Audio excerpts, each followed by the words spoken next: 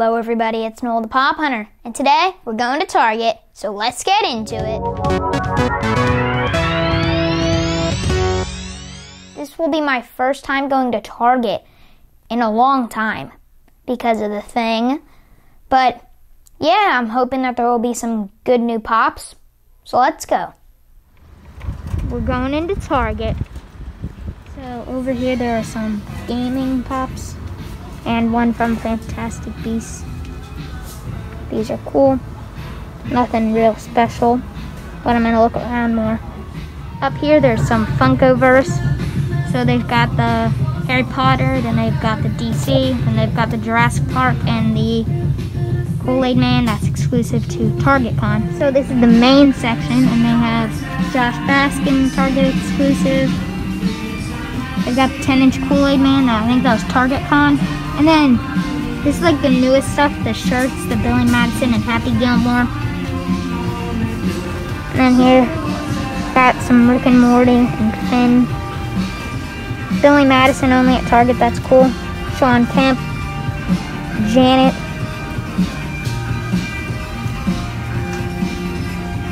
A Gretzko date night, it's Target exclusive. And the Joker Target exclusive, Chrome, orange.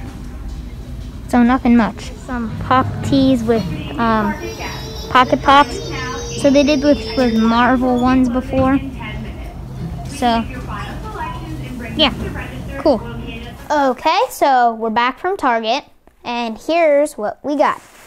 So there wasn't anything like too special there, but there were some cool pops, and I did get one. So here it is. So this is the Billy Madison Target exclusive. So this is a really cool one. And the difference is like he's in a different outfit. And yeah, this is Adam Sandler. Cool movie. It's $8.96 in the Pop Movies line. And yeah, so I'm going to pop this out of box. So this is a really nice box. It's got a cool back and stuff. Very detailed box. One of the most detailed that I've seen for a box. So here it is. And this is a pretty cool one. So you see here it's got like he's got a lunch bag and he's got a different outfit from the common one. In the common one he has like I think a red outfit, and then he's holding a book. So this is kind of like that. It would have been cool if this was a chase, because they do look very similar, but they just are a bit different.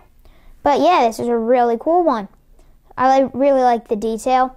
And like, see the shirt right here? Like there's all bumps and it's different textures.